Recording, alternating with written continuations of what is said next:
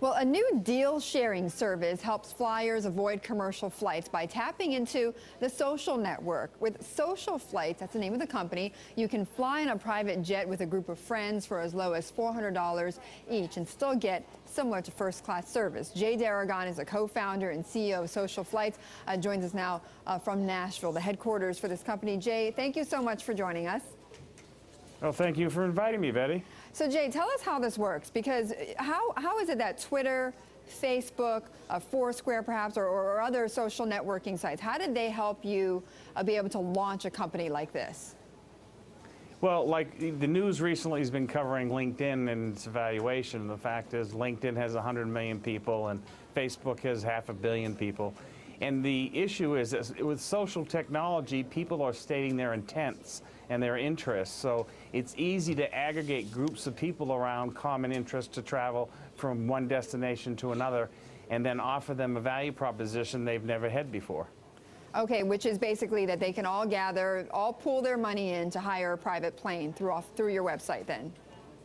That is correct. It's aggregating groups together to use a private aircraft versus the commercial abysmal mess and delays and gain higher productivity and a much better experience. And who are the customers? Who's using this? Well, for instance, in our testing phase before we launched, we had a group of Mississippi State alumni that wanted to go to the Gator Bowl in Florida, and there was really no way to get there.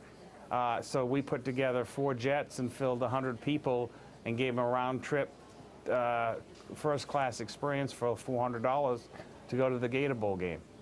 Okay, but I mean, that's just one example, but I mean, the demographic though, give me, who is this targeted to though? It's really targeted for business segments that have common business travel. It has to do with sporting events and sporting groups. It has to do with personal travel around vacation sites like the Bahamas. So it's really the market segmentation follows the typical travel patterns of different market segments. So it's higher end people that usually, it's either business travelers or people who are used to traveling first class. Is that what it is?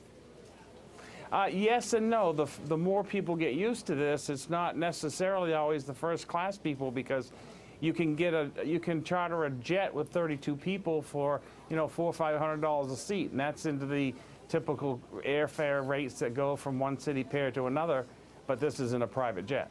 Okay, Jay, how do you make money?